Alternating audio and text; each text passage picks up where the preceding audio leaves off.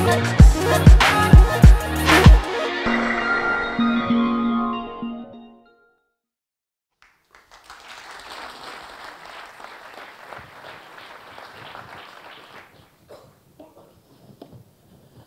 evening.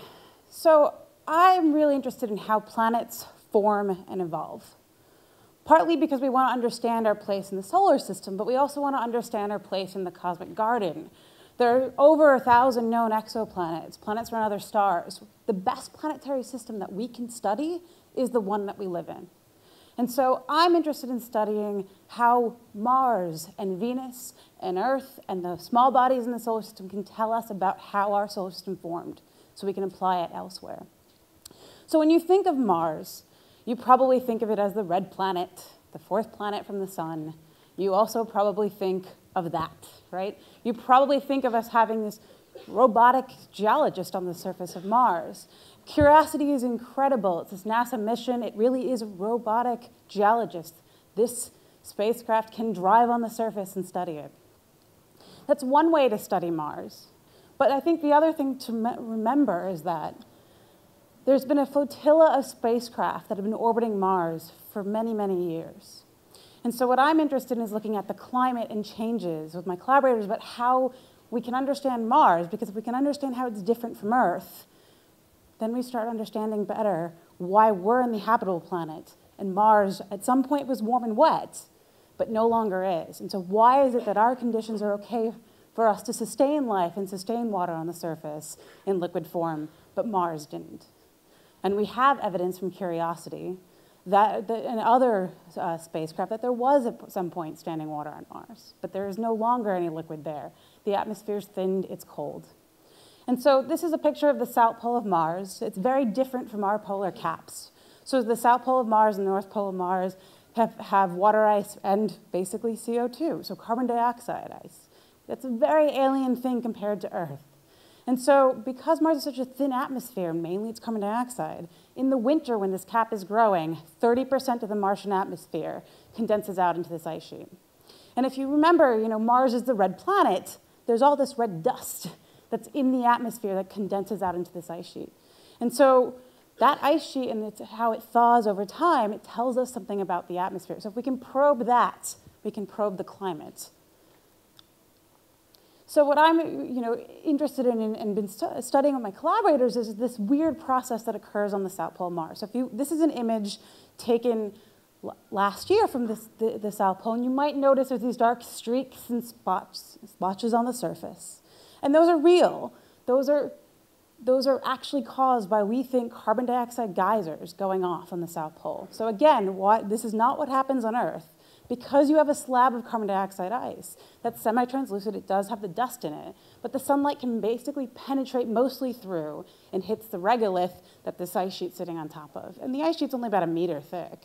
So you have this meter-thick slab, and then you have the regolith being heated, and so it heats the surface layer below, and the ice in contact sublimates. So now you have a trapped layer of gas sitting underneath an ice sheet, and it breaks out in any way it can back into the atmosphere.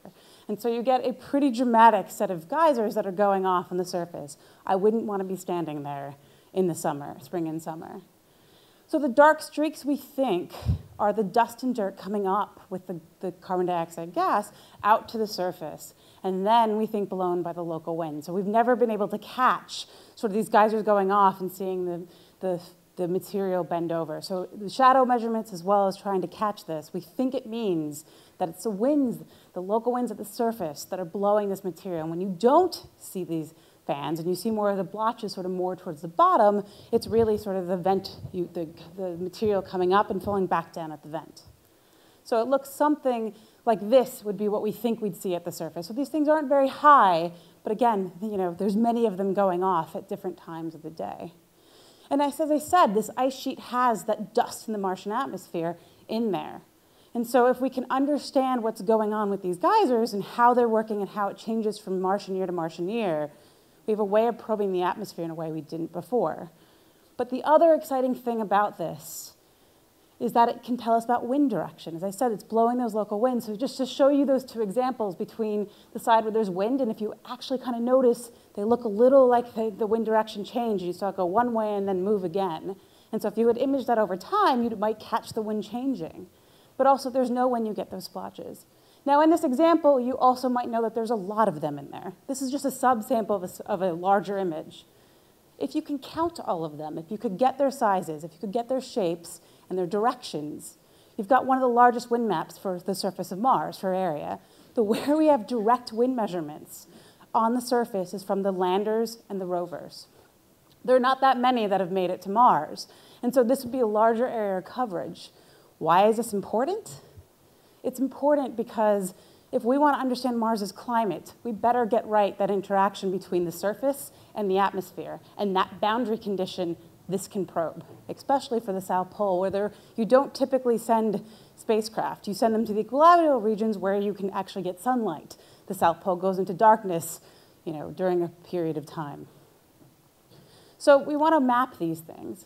And the Mars Reconnaissance Orbiter, which launched 10 years ago, is the spacecraft that is giving us the best data on this area. So it is equipped with HiRISE. It is the highest resolution camera ever sent to another world. And so it can see about a coffee table on the surface of Mars. And so this spacecraft has been orbiting for nearly a decade now, giving us 5 Mars years of data on this. So again, if we can understand the differences between season to season, we get the wind directions, but we also get information about other things. So in this image, I'm showing you 2 different Mars years on the surface in the same spot from HiRISE. So this is a HiRISE image. It's grayscale, but what you can see here is there's many, many fans and blotches in this image. Now, the difference between season 1 and season 2 is that a global dust storm occurred, pumping lots of dust into the atmosphere such that you couldn't even see down to the surface. So that material and what happened in the state of the atmosphere is trapped actually in the ice sheet because it was the South Pole was in winter. So that growing ice sheet contains a record of that dust. So if we can count those fans and their locations and their sizes and directions, we can understand how the atmosphere has bounced back from this dust storm and how long has it actually taken to get back to the state that was in season 1. But you might already notice that in this image, there's lots of fans and blotches. This is not a task a single individual could do. And this is just a small subframe of the data. There's 5 years. Now it gets even trickier because, like Earth, Mars has many textures, many colors. So making an automated routine figure out to identify all these seasonal fans and blotches and outline them is incredibly difficult. It's still a challenge, and it hasn't been done yet. But while I'm talking, my bet is that you've already identified the images that have the dark fans and blotches. And that's exactly what we can do, is that we can still try to use human beings to do this. It's our innate pattern recognition skills that we've developed over time from hunter and gathering days that we can use this. So it's easy for us to figure out and map these. It's just a problem of one person can't do that in any reasonable time scale. But the beauty is we have the internet. And so if we can get many people to help us, this becomes a tractable problem. And it's called the wisdom of crowds. So if you can get many non-experts and you combine their assessment, they do just as well and typically better than an expert and outperform machine learning algorithms. And so this is crowdsourcing or citizen science. And the beauty of the internet is you can get to those people. And the thing to think about is the average American spends about 40 minutes per day on Facebook. If you could take a percentage of that cognitive power and apply it to this problem, you can actually do science. And so that's exactly what my collaborators and I have done. So the HiRISE Seasonal Processes team and I and our collaborators have worked together to enlist the public to help us to study the Martian climate. And so using the internet, we've partnered with the Zooniverse, which is the largest collection of citizen science projects in the world. And their platform, and they're helping us, we're able to build a website to enlist people to help us study these seasonal fans and processes on Mars. And there's over 1.3 million registered Zooniverse users. So there are over 50 scientific papers that are derived from Zooniverse projects. So if Mars doesn't do it for you, you can help ecologists study penguins through the Zooniverse. So with our collaborators at the Zooniverse and the HiRISE Seasonal Processes team, we created Planet 4. And the idea here is that anybody with a web browser can go to planet4.org. There's no skills you need other than your eyeballs and a web browser. You already have them. So when people come to this website, they get a quick tutorial and they go straight into the data. And I just want to note, it's over 130,000 people have classified at least one image on the site. So we asked that 30 people look at the same image, and we combine those results. And they've done, as you can see, over 4.7 million classifications. And so the total markings we've accumulated so far are over 12 million. And so by combining these results, we're able actually to do this science. And so I just want to show you what this looks like.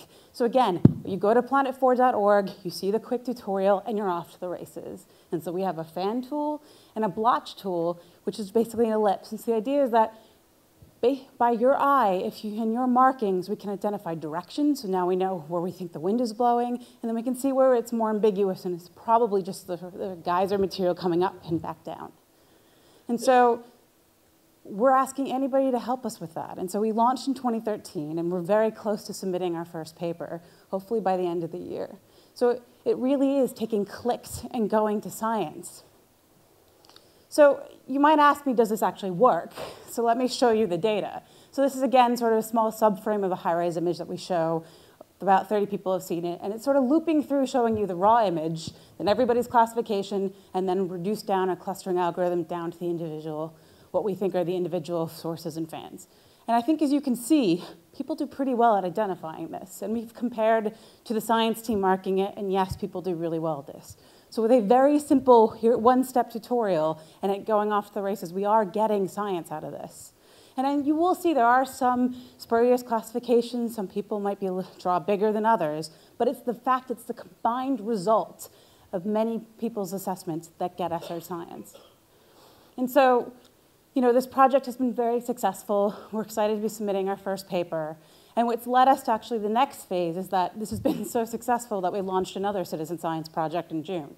So the thing I didn't talk about with this geyser process is that we also see in high-resolution images from HiRISE, we do see these channels. Now, those are actually below the ice surface. The fans are actually on the top of the ice sheet. The channels are below. But what they've actually been carved by that trapped carbon dioxide gas before it breaks out into those geysers. And it takes, we think it's at least on decades timescales or more, probably more in hundreds of years or further, to sort of carve these channels. And so that's one indication of activity or this geyser is going off if we can see those from orbit. Now, the high resolution data looks like that. It looks very pretty. But you can see them actually in lower resolution data. Now, HiRISE has been very successful in doing this monitoring campaign, but it's only looked at a few spots on the surface. You have a trade-off. You get high resolution in what you can see, but you don't get much aerial coverage. So that's a trade-off we have to live with, but there's also another camera on Mars Reconnaissance Orbiter that can help us. And so there's actually a camera called context camera. And what it does is it images a much wider area as all the other instruments are taking data. So it gives you the context for where you're looking. And it has about 6 meter per pixel resolution, so far blurrier than HiRISE, but it covers most of the pole. So if you could sift through those data and, again, zoom in those images, you could find those channels, and then we would know that those are new areas of activity, and we probably want to look at them. Because in this whole entire process, it matters about topography, it matters about composition. And so those things matter about, in this process. And if we can understand how that changes the frequency of geysers and the locations of fans, then we can use that information to actually back out sort of the bulk processes that are going on and really understand the Martian climate. So in June, with the Zooniverse's new platform, we launched Planet 4 Terrains. So again, like planet4.org, anyone can go to terrains.planet4.org and help. And the difference here is we're showing you the context camera images and asking you to identify different types of surfaces that are due to the deposition and sublimation of carbon dioxide ice, or for the channels that are carved by this geyser process. And so the idea here is that we need to go through this data quickly, because right now the South Pole is in winter. and it's going to get into sunlight in July of 2016. So if we want new areas to point HiRISE at, we want to know about it soon. And so with citizen science, we're able to do this. And so we launched this project in June, and these are regions like these two, are areas where you can see these channels that look like they've been carved by the trapped carbon dioxide gas. And so somebody in their home today is going to help point a NASA spacecraft orbiting another world. So the idea here is that if we think that there's geyser activity, we're going to repoint HiRISE. And so really it is people on this world that are helping us study the next.